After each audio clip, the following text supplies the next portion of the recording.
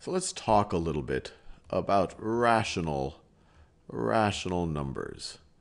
Rational numbers.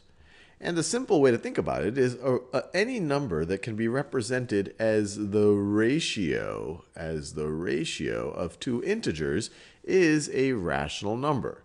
So, for example, any integer is a rational number. 1 can be represented as 1 over 1, or as -2 over -2, or as 10,000 over 10,000. In all of these cases, these are all different representations of the number 1, ratio of two integers. And I actually obviously can have an infinite number of representations of 1 in this way, the same number over the same number.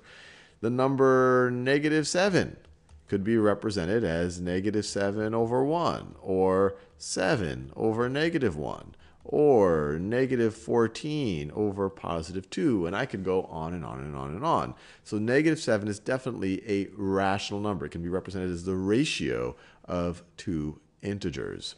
But what about things that are not integers? For example, let us imagine, let's imagine 3.75. How can we represent that as the ratio of two integers? Well, 3.75, you could rewrite that as 375 over 100, which is the same thing as 750 over 200. Or you could say, hey, 3.75 is the same thing as 3 3/4,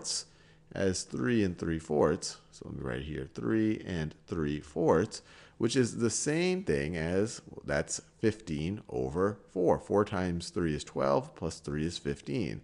So you could write this.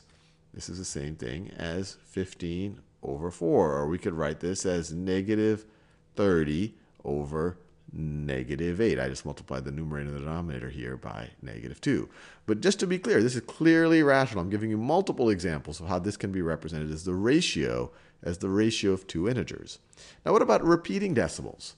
Well, let's take maybe the most famous of the repeating decimals. Let's say you have 0.333, just keeps going on and on forever, which we can denote by putting that little bar on top of the 3. This is 0.3 repeating. And we've seen, and later we'll show that how you can convert any repeating decimal into a rational as the ratio of two integers.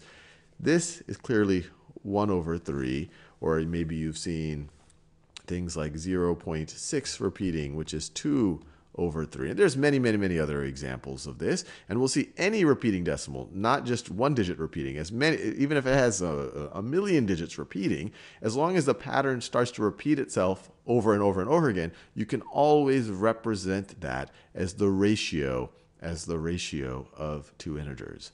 So I know what you're probably thinking. Hey, Sal, you've just included a lot. You've included all of the integers. You've included all of non-repeating decimals, or you've included all of finite non-repeating decimals, and you've also included repeating decimals. What is left? Are there any numbers that are not rational? And you're probably guessing that there are. Otherwise, people wouldn't have taken the trouble of trying to label these as rational. And it turns out, as you can imagine, that actually some of the most famous numbers in all of mathematics are not rational. And we call these numbers irrational. Irrational numbers. Irrational numbers. And I've listed just a few of the most noteworthy examples.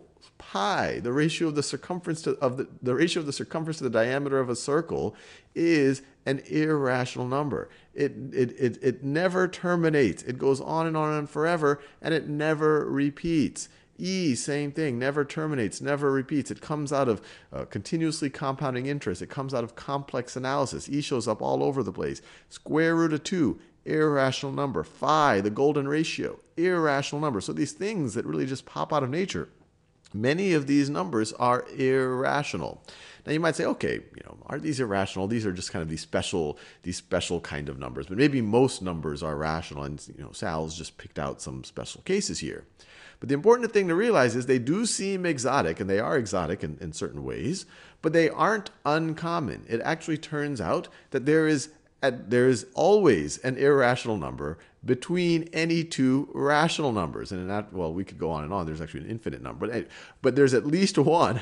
So that gives you an idea that you can't really say that there are fewer irrational numbers than rational numbers. In a future video, we'll prove that you give me two rational numbers, rational 1, rational 2, rational 2, there's going to be at least one irrational number between those, which is a kind of a neat result because irrational numbers seem to be kind of exotic. Another way to think about it, I took square root of 2, but you take the square root of any non-perfect square, you're going to end up with an irrational number. You take the sum of an irrational and a rational number, and we'll see this later on. We'll prove it to ourselves. The sum of an irrational and a rational is going to be irrational. The product of an irrational and a rational is going to be irrational. So there's a lot of irrational numbers out there.